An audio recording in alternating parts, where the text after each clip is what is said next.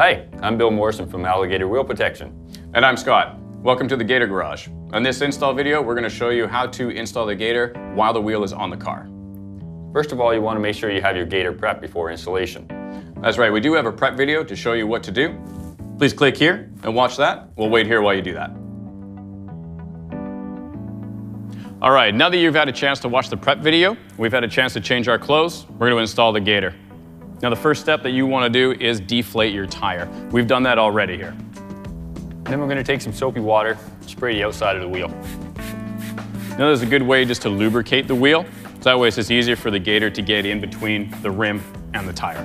It also allows you the opportunity to clean the outside of the rim, get all the dirt, muck, anything that may be on the outside of the wheel. When you're going to install your Gator, we recommend that you start at the valve. It's just a good way just to keep the looks, the overall aesthetics of it. You're going to start at the end of the Gator with the hole in it. Wedge it up in between the wheel and the tire. Take your dead blow hammer, just tap it inside there. Don't be afraid to hit it. Hit it like it owes you money. Yeah, it's going to seem like a lot of hard hits there, but it's made of a super tough nylon composite. This is designed to help withstand curb damage, so don't be afraid of it. We're going to hit it one more time on the inside of the Alloygator.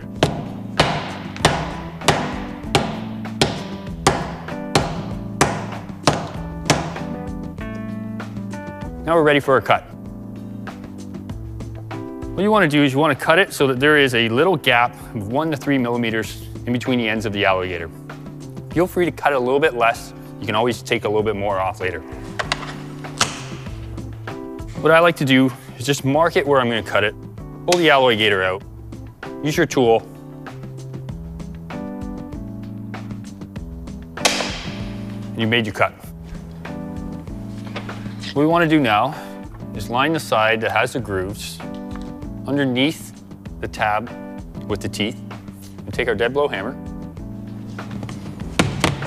Tap it in, make sure it's sitting flush.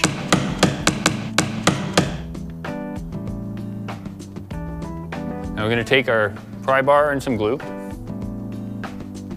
Pull the edge of the Alloygator out slightly. We're going to put a little bit of glue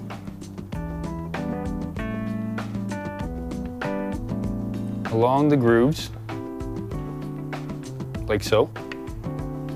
And tap it back into place. We now have a little bit of activator spray. Now we're ready to put some air in the tire. For this one, we want to have about 10 to 15 PSI, just to reinflate the tire to make sure it grips the Gator. So we're at about 10 to 15 pounds right now. We take our hammer and hit it on the inside of the Alloygator. At this point, you're going to see the Alloygator move in a little bit more. Now, we're going to fill up the tire to the vehicle specification.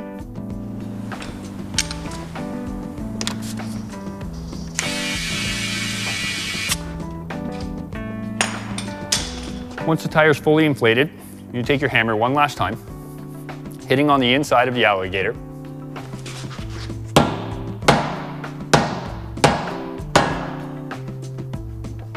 We're now ready for our finishing tab.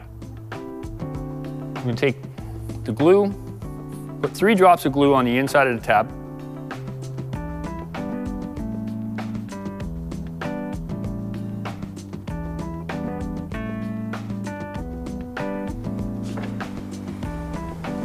You'll line up the tab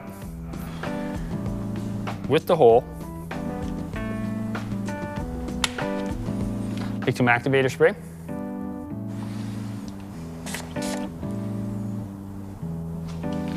We've just completed the install of the Alloygator on the wheel.